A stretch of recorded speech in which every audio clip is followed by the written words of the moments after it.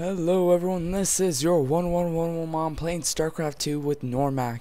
Noremac is a fellow friend of mine that we already played StarCraft 2 together, and I posted a video and we were playing against computers, but this time we're actually playing against real people. I already played against humans, or people, 1v1, but now it's 2v2, so that's different. So we're going initially Warpgate and DT, so Dark Templar. Okay, so Cameron's popping out a pylon and sending out a probe to go check out the place. The economy for red is going pretty well right now at the moment, it seems. So let's go check out our resources. Red is pretty good. Blue is just racking up some SCVs and doing it all good. So I'm popping out pylon. He's getting a gateway. I'm getting the forge.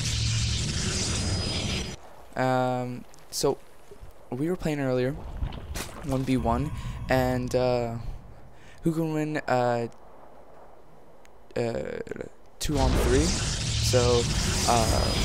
So he won once and I won twice, so I won initially.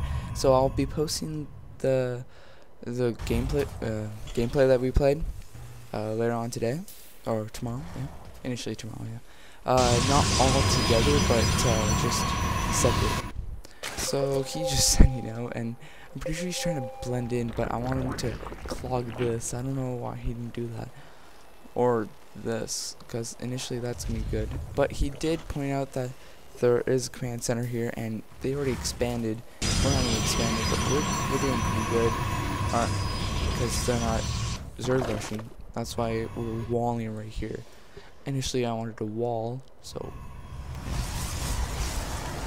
my economy is going pretty well. I got 21 probes already. I got the most probes, so that's a lot. Okay, so he's got a small army, not very big. We could just destroy him right now. Got a factory right here. They're making loads of money.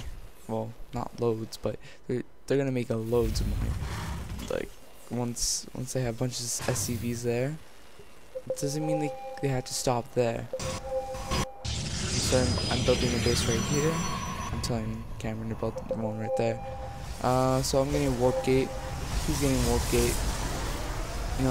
I got more gateways than him, because I'm initially just trying to rack up more guys, so he's got an army right over here, and also he's got a base right here that he's popping up. He's got a mini army of Marines, 14 Marines. He is got a good size SCV, army right here. Big SCV army. Bunch of roaches. I'm pretty sure these are all. Oh no, this is just. I don't understand why didn't they just attack?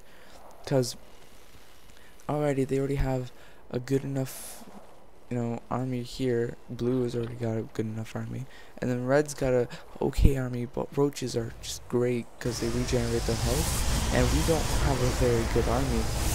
He just got Warpgate. I've got Warpgate only on one, but I'm just going all in with gateways.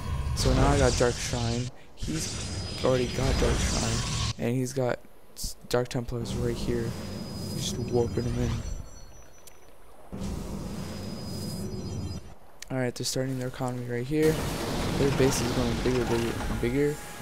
I don't know why they're walling there. They don't have a really good base defense. Just because there's 2 siege tanks doesn't mean initially it's gonna be like the best protection ever.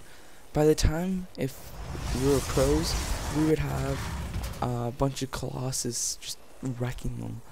That's if we were pros. But they do have the biggest army, so we gotta watch it. For the past few days, I've been sick.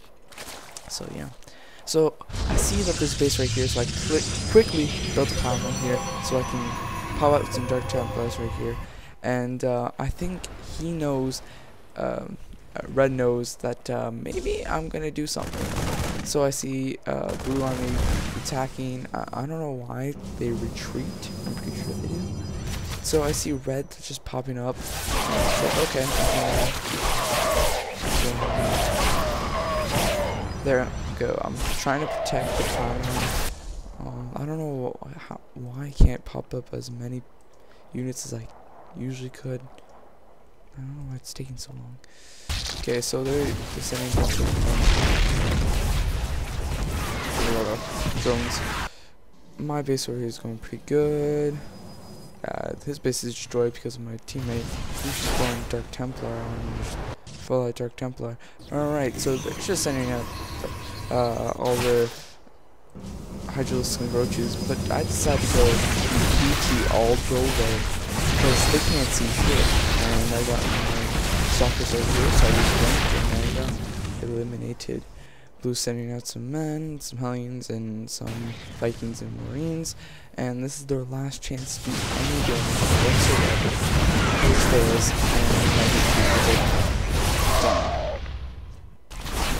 and there you go. The end. Thank you for watching. Initially, the only reason why everything happened, how we won initially, was one, we already had DTs and they didn't even expand. Well, they did. They already had two bases, one base each, and they didn't attack. They had a bunch of guys. They could have attacked us and we've been screwed.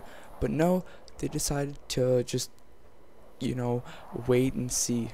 You know, but if you do that, you're screwed. You're done for it. So then I was lucky to see the base there, so I decided to build a pylon. That really helped me, and to presume what, or estimate what would happen here, or what would happen to us, and to know that we can destroy this base too. So thank you for watching. Have a good day. Good.